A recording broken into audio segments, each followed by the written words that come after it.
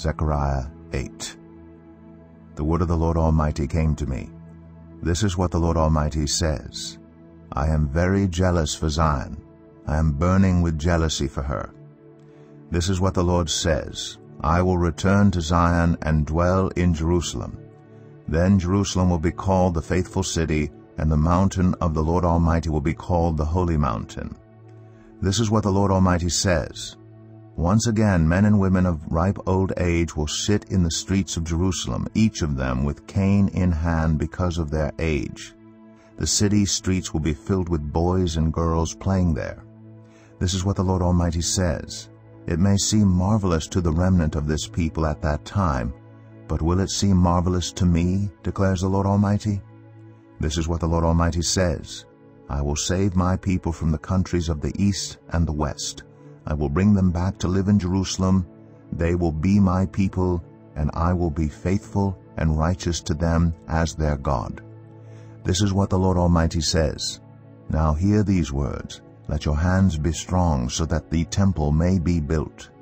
This is also what the prophets said, who were present when the foundation was laid for the house of the Lord Almighty. Before that time there were no wages for people or hire for animals. No one could go about their business safely because of their enemies, since I had turned everyone against their neighbor. But now I will not deal with the remnant of this people as I did in the past, declares the Lord Almighty. The seed will grow well, the vine will yield its fruit, the ground will produce its crops, and the heavens will drop their dew.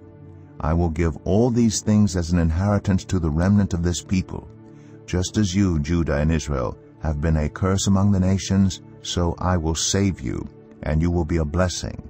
Do not be afraid, but let your hands be strong. This is what the Lord Almighty says. Just as I had determined to bring disaster on you, and showed no pity when your ancestors angered me, says the Lord Almighty, so now I have determined to do good again to Jerusalem and Judah. Do not be afraid. These are the things you ought to do. Speak the truth to each other, and render true and sound judgment in your courts. Do not plot evil against each other, and do not love to swear falsely. I hate all this, declares the Lord. The word of the Lord Almighty came to me. This is what the Lord Almighty says.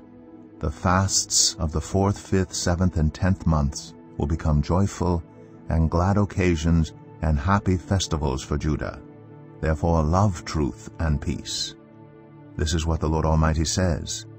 Many peoples and the inhabitants of many cities will yet come, and the inhabitants of one city will go to another and say, Let us go at once to entreat the Lord and seek the Lord Almighty.